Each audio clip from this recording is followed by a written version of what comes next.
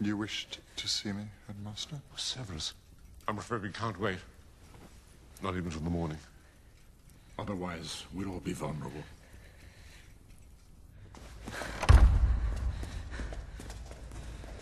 It appears that there is a connection between the Dark Lord's mind and your own. Whether he is as yet aware of this connection is, for the moment, unclear. Pray he remains ignorant.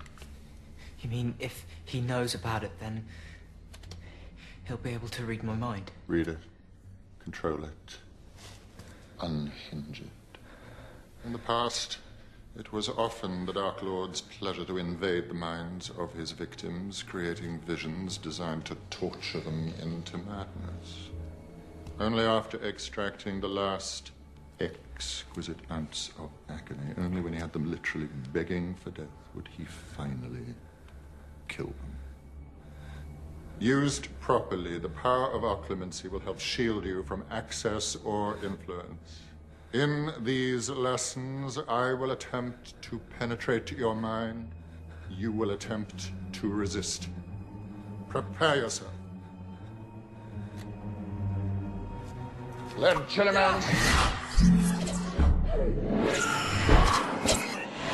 She's dead! Concentrate, Potter. Focus.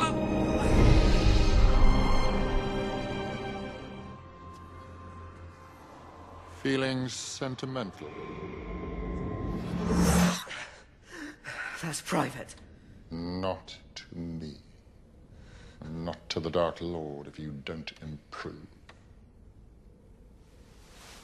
Every memory he has access to is a weapon he can use against you. You won't last 2 seconds if he invades your mind. You're just like your father.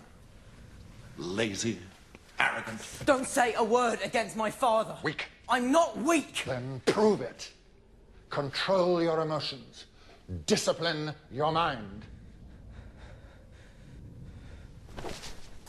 Legilimency.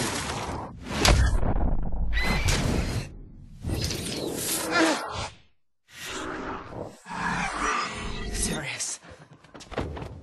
I may vomit. Stop it. Is this what you call control?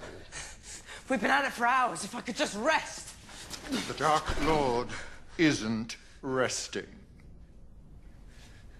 You and Black, you're two of a kind, sentimental children, forever whining about how bitterly unfair your lives have been. Well, it may have escaped your notice, but life isn't fair. Your blessed father knew that. In fact, he frequently saw to it. My father was a great man. Your father was a swine. Protego!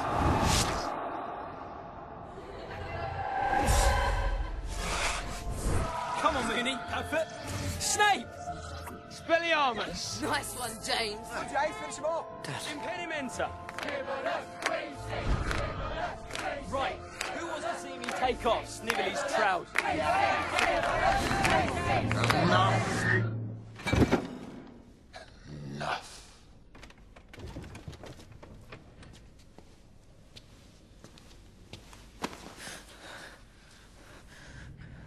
Your lessons are at an end. I need to... Go.